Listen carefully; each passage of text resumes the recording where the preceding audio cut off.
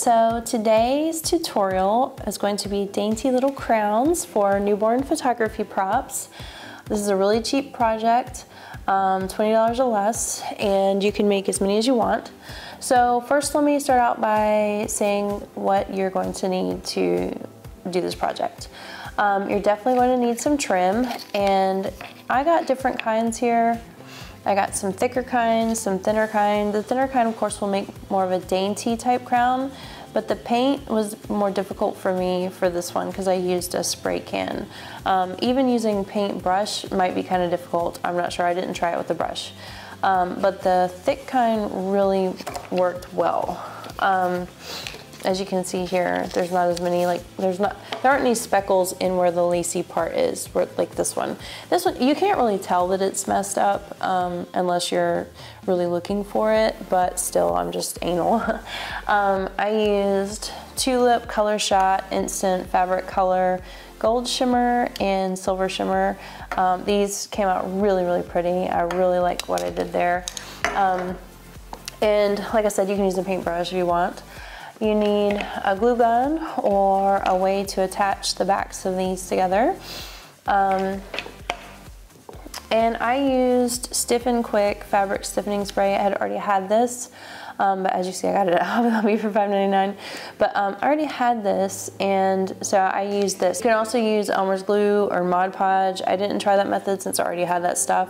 But what I did for this, you'll see in the video, I laid them flat, used this on them to get them stiff. And the reason I wanted to do it twice is because these right here with the little points, I needed to flatten these out to make them stay straight. So you'll see that the first initial spraying I did with this, I just sprayed them flat and let them dry to get a little bit stiffer. Then I painted them. And then the last step I did, which I don't show you, so I'm gonna show you now, is I took little bottles and things and I put them back on, put them on a form and then sprayed them so that they would still retain their stiffness. So just so you know, that's what I did. And I just used this purified water bottle. Anyway, so let's jump right into the tutorial. Okay guys, so the first thing we're gonna do is measure and cut our fabric. I've seen a lot of tutorials where they say to cut 11.5 inches. And that's fine, but that's gonna take like the whole top of the baby's head, basically. So if you want a tiny one, you know, you're gonna have to cut them smaller. So I would suggest cutting the fabric in different sizes so you can get, you know, a variety of different things. So this one is at 7 inches, so it'll be really tiny. And this one is 8.5 inches, so I've already cut them down. And then we're gonna spray them. I'm gonna spray it with the Eileen's Stiff and Quick. Now, basically, there's different tutorials out there saying you can spray it before or you can spray it after. The reason I wanna do it before and get it nice and flat is because if I tried to mold these around something circular, these are so flimsy. So I'm gonna spray it before and after. Also, you could use Elmer's glue. You could just get them saturated with glue. I already have this because of my son's ROTC uniform thing, so you could actually, if you had Elmer's glue on hand, dip these in Elmer's glue and do it that way. So we're gonna go ahead and spray these and let them dry. Or not. There we go.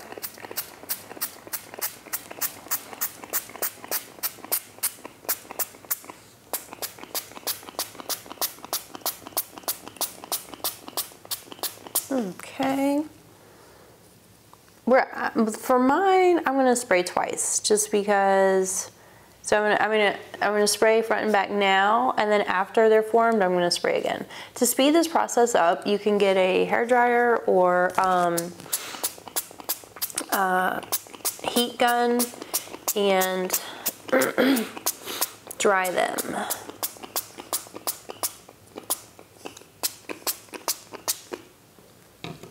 Okay, so let's let those dry.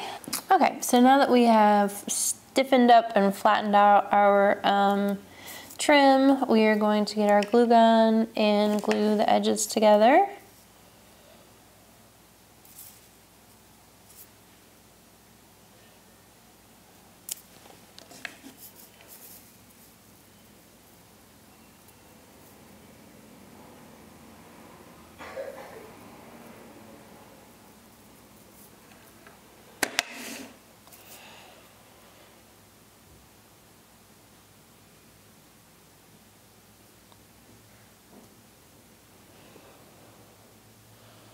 As you can see, I'm an expert with, with the glue gun.